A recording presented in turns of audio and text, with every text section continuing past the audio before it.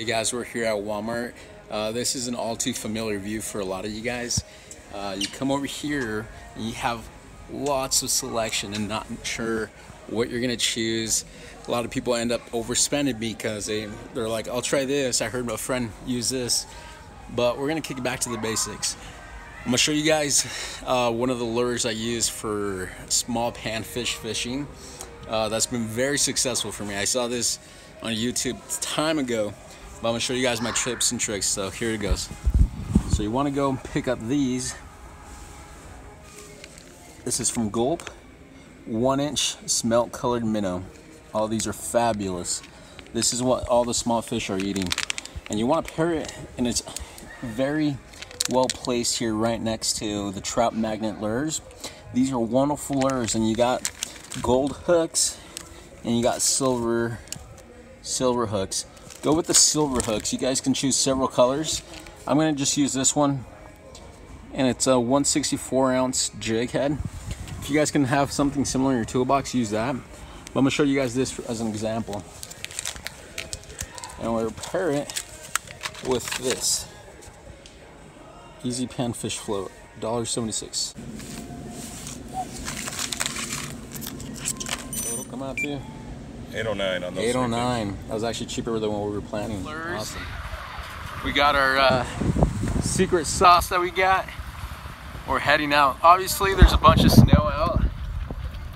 I don't know when we're gonna set up a next video and go out fishing, but we'll stay in touch. We'll see you in a bit. Alright, so it's been like 5 minutes and I can't remember where I left my vehicle. This has turned into more of a fishing trip on its own.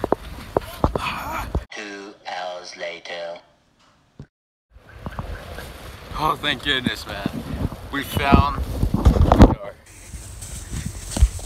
And just in time, because like 10 more steps and I would have just called for an Uber. I almost got bad, guys. Alright, let's race home. Alright guys, we're back at corporate headquarters. We're gonna show you guys how to rig this up and what's the best kind of rig and how to fish it. And once we're done, we're actually gonna go out to the area. We're gonna go catch some fish. Stay tuned. Okay, so the first step is to place one of these easy floats on our fishing line. And what we're gonna do, it's really easy. You remove the peg, insert the fishing line through the slot, and replace the peg back in the hole. This is gonna secure that float in place and adjust it to our desire.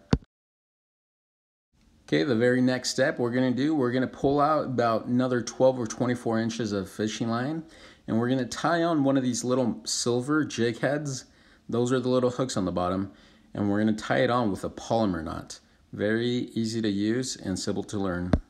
So the very last step is just go ahead and place one of these soft plastics on that jig head, and what you're gonna do once it's out there, it's gonna look just like a real minnow to these fish.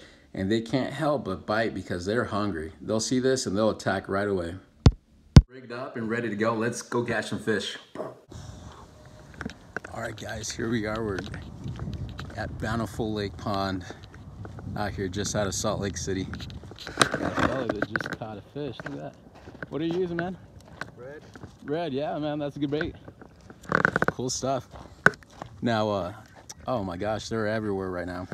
Let's see if we can show you guys. So I'm actually gonna go get my polarized glasses. That's what we're gonna need now. All right, got the first one. So we're placing it under the bobber, you know, and they weren't really taking it. So we started jigging that little lure. Sure enough, we got the first few ones. Beautiful, beautiful little trout. Is that like a brook trout? Well, seems like it. We're gonna pull it in and get a closer look. Trout.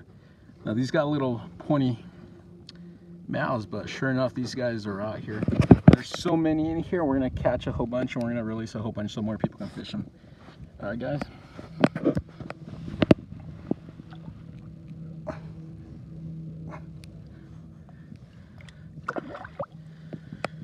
Beautiful. Here's our second one of the day. 10 minutes out here and we're already catching a whole bunch of them. That was good.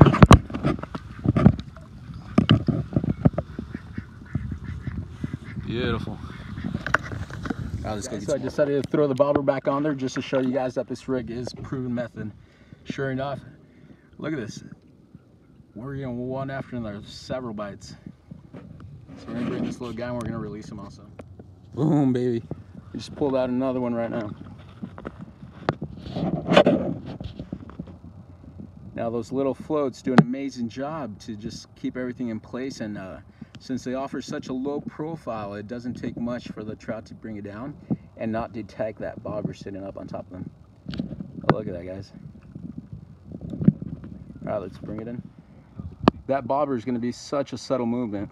You're going to see them go ahead and grab it right now, and you can go ahead and jiggle it.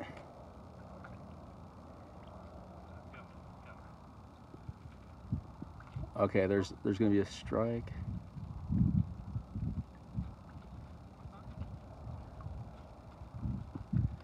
There we go. Got it, guys. Here's fish number 6 in a matter of like only what, 20 minutes we've been out here.